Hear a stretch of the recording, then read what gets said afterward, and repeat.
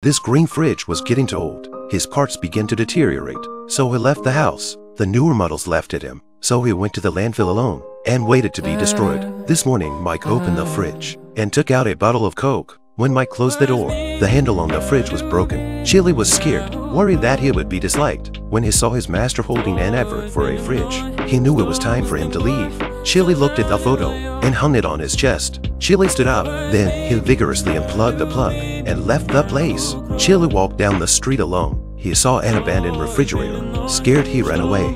Frost was strewn all over the place. When he looked at the new fridges in the window, he had a very low self-esteem. Chili came a recycling station. He took the picture off sadly. A hand caught it. It was his owner, Mike. He put the picture back up. Turns out Mike just had gone to buy a new handle. He put the new handle on it, and the two of them went back to old time. Do you ever have a green fridge like this? How many years have you had it?